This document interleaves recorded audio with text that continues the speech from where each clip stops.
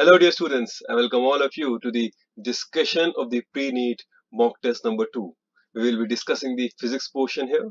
Dear students, we will start with the section A, that is the question number 1 to question number 35. The first question says that the pitch of a screw gauge is 0.5 millimeters and there are 50 divisions on its circular scale. The screw gauge has a least count of, so four options are there: 0.05 millimeter, 0.25 millimeter, 0.01 millimeter and 0.001 millimeter. The student, to solve this question, we must know that the least count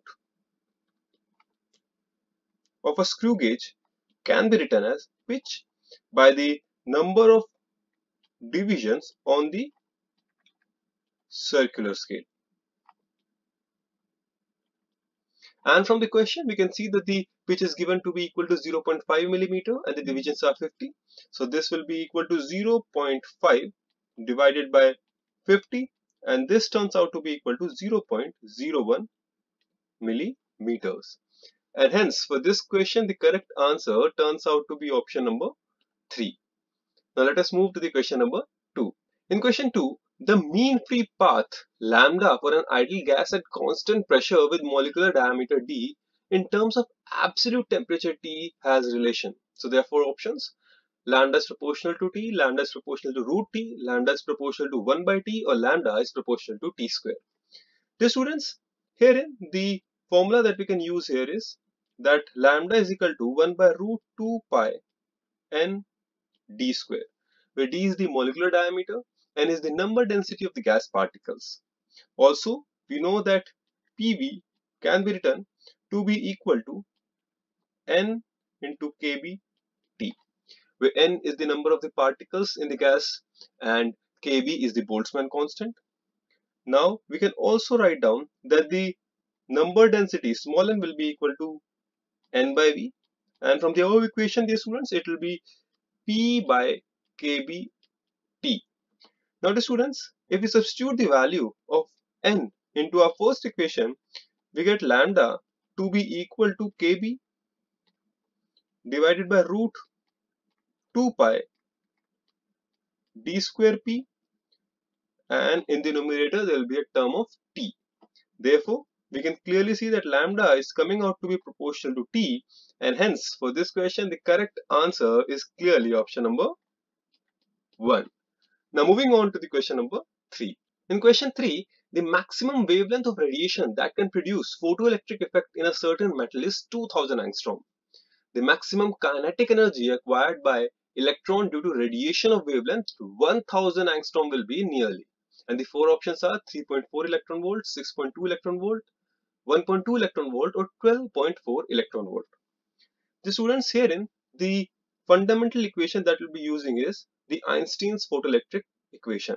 That is, the incident energy hc by lambda will be equal to the work function, that is hc by lambda naught, where lambda naught is the threshold wavelength, plus km, where km is the maximum kinetic energy of the photoelectrons.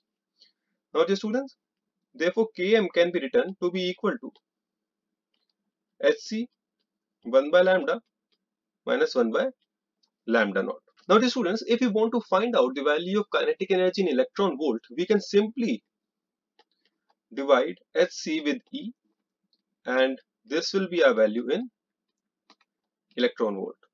hc by E has an approximate value of equal to 12400, and this will be 1 by 1000 minus 1 by 2000, and giving us a value of 6.2 electron volt.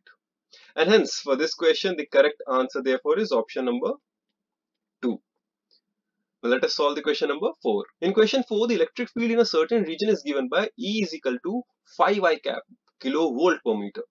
The potential difference VB minus VA between 2 points A and B having coordinates 4, 0, 0 and 10, 3, 0 respectively is equal to. The coordinates x, y, z are in meter, and the four options are 12 kilovolt, 8 kilovolt, minus 42 kilovolt and minus 30 kilovolt. The students, as per the definition, VB minus VA can be written to be equal to negative of E dot dr from RA to RB, where RA and RB are position vectors of A and B.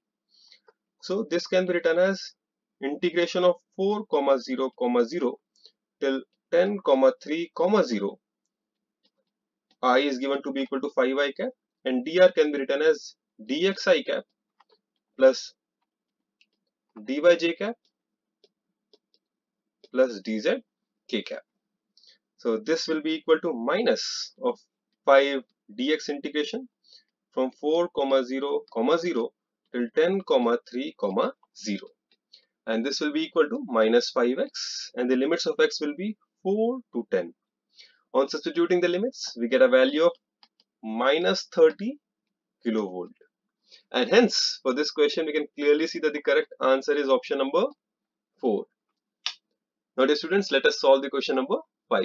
Moving on to this question, the question says which of the following graphs best represents the variation of resistivity rho with temperature T for manganese, and the 4 graphs are given to us. Dear students, it is a fairly theoretical question and we can solve it by referring it directly to the NCERT.